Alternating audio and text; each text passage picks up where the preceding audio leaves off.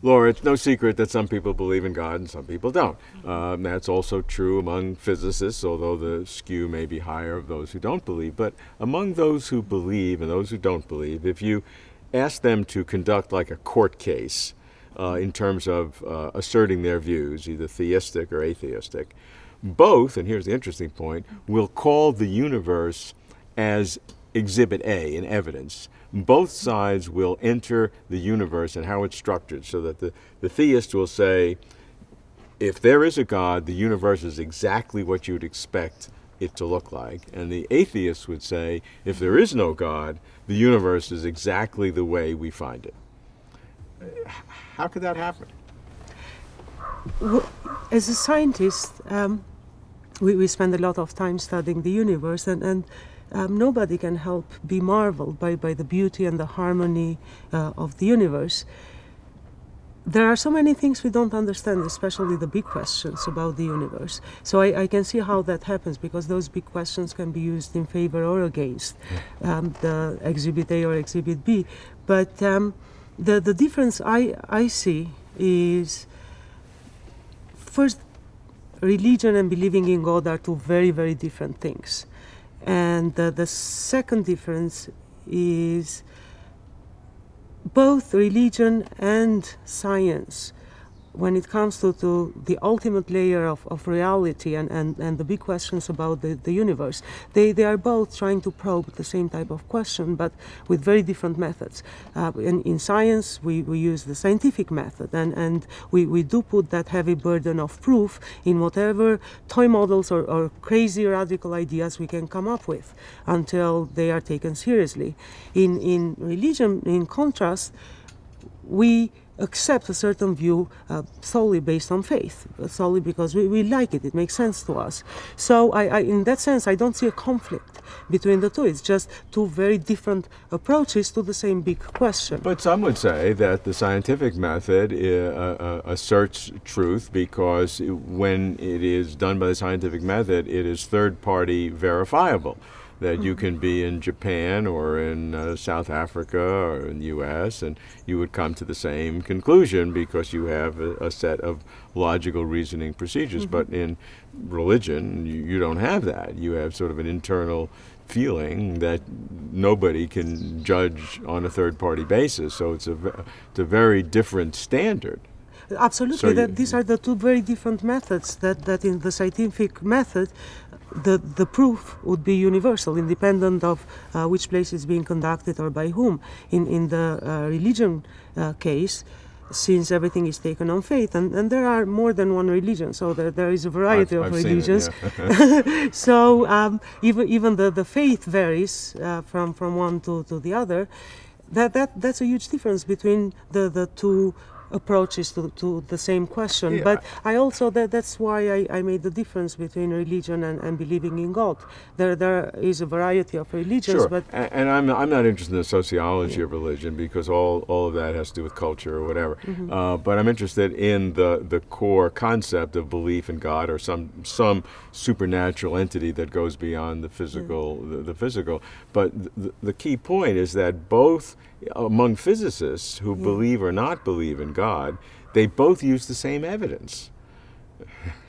I wouldn't call that evidence. It's rather lack of evidence, because we are both groups are using the fact that we don't understand certain aspects of our universe and explaining them away towards their point of view. Well, or the opposite, that we can explain it. So the atheist would say that we don't need God, we don't need anything supernatural, God of the galaxy, we don't need any of that, because what we have is we can prove all these things, we can go step by step, and you as a quantum cosmologist, we can go earlier than we ever thought, and maybe we can go all the way, so we don't need any extra entity in that, because we have it. The theists who are physicists say, look at the beauty of this construction and how did it all come about and what was there before. And what do you mean it's to the atheist? What do you mean that this is all being done by itself? You're basing it on quantum cosmology and quantum theory. Where did that come from? So you have two radically different ways of thinking that are both looking at the actual evidence, not the uncertainty. I would, being trained as a scientist, I'd find it hard to side with either camp. And the reason is of what we mentioned a minute ago, the burden of proof. As a scientist, you are trained to require that standard that whichever view one takes, it should have evidence and proof behind it in order to be taken seriously. Even then, it's not the ultimate, the total word in that subject, but it carries more weight than another point of view. So in that sense, it would be very hard to argue in favor or against believing in God, because, first of all, we really are at the very baby steps of those deep questions about nature. We've just reached the stage on the last decade where we can barely ask what was there before and what gave our universe. But there are so many layers of nature well above that question. So we are at the beginning of a journey.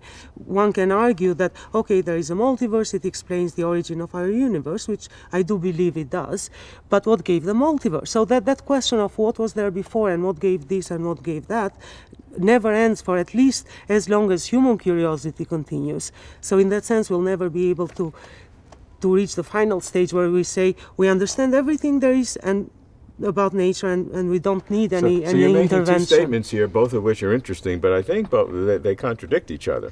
On the one hand, you're saying that we're at the early stages, we're not sure, so we can't make a justification. Now you're saying that even at the end result, we're not going to know what's going on, because we'll still be left with those questions. Where did that come from? Or why is it that way? Whatever the way is. So which one is it? Both. It's because my belief is that we'll never reach that end of the journey. So we'll always be in the state, this